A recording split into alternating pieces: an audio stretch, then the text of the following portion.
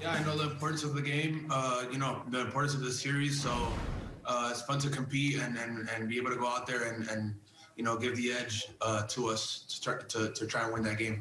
They're a good hitting team. I just gotta stay, with my plan. Stay focused pitch by pitch because at the end of the day, that's what's gonna give me the edge. If I execute my, all my pitches, I think I'll be fine. Coming into spring, I felt pretty good about all my pitches and my arsenal and how my body felt.